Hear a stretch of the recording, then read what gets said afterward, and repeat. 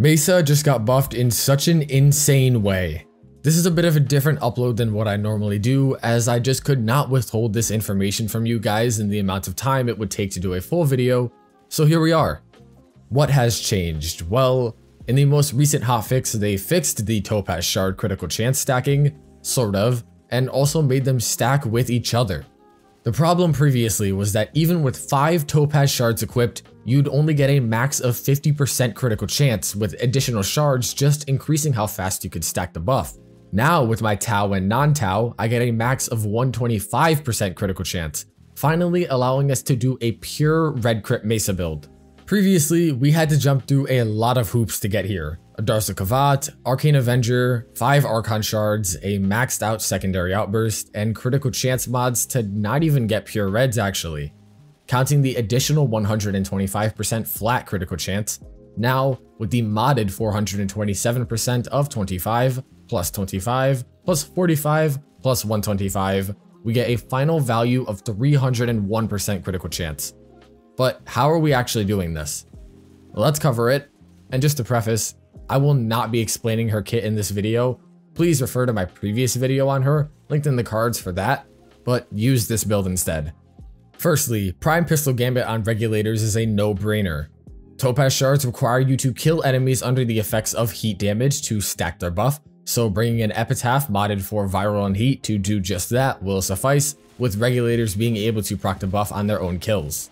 Arcane Avenger functions the same as Topaz Shards, giving 45% flat CC on damage taken, easily triggerable to combat discipline.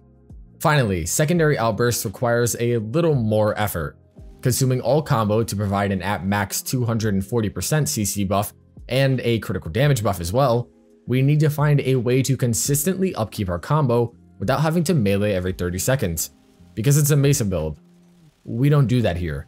Ceramic Dagger Incarnate with its initial combo evolutions combined with mods giving the same solve this almost perfectly. A complete stack of Gun and Blade at 100 paired with the other requirements gives 9x initial combo permanently. The 2 remaining methods are either Tandem Bond or the Rauta, with the latter being the preferred. Rauta builds combo on pellet hit, with 2 or 3 shots maxing it out. Likewise, Tandem Bond can be used on your companion to have them build combo, but because it is dependent on their AI, it is not as consistent. So with the Rauta, just fire at enemies twice every 30 seconds and get back to your regularly scheduled Mesa playing.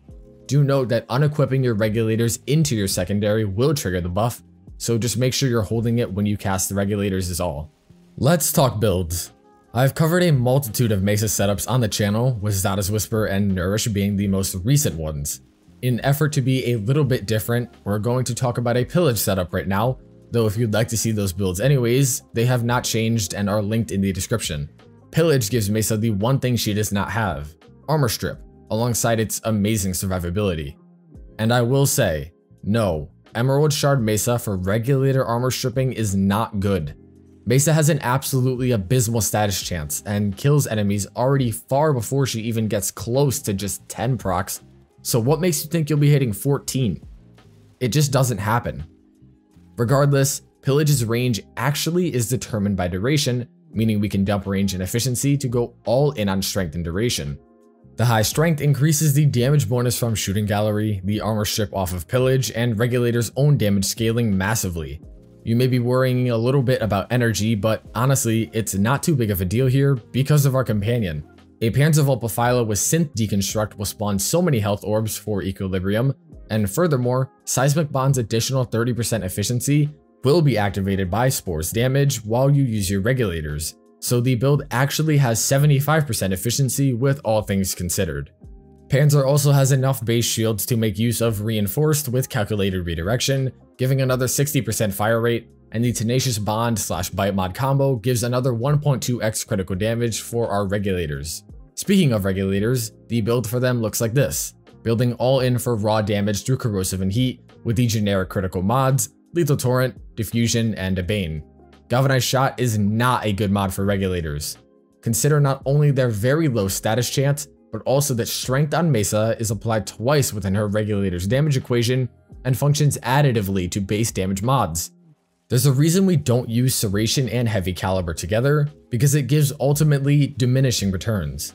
Ceramic Dagger only requires the initial combo mods. Here is the Epitaph build again. Make sure to include Secondary Outburst, and here is the route to build. No arcane needed, use whatever. Alright, that does it for this video, everyone. I just wanted to get this one out really fast for you guys because it's just fun. Mesa's always been broken, and every update seems to do that even more so than the last, with her now having permanent red crits. Anyways, a massive thank you to all of my supporters on Patreon and YouTube for helping me continue to do what I do. You guys are awesome.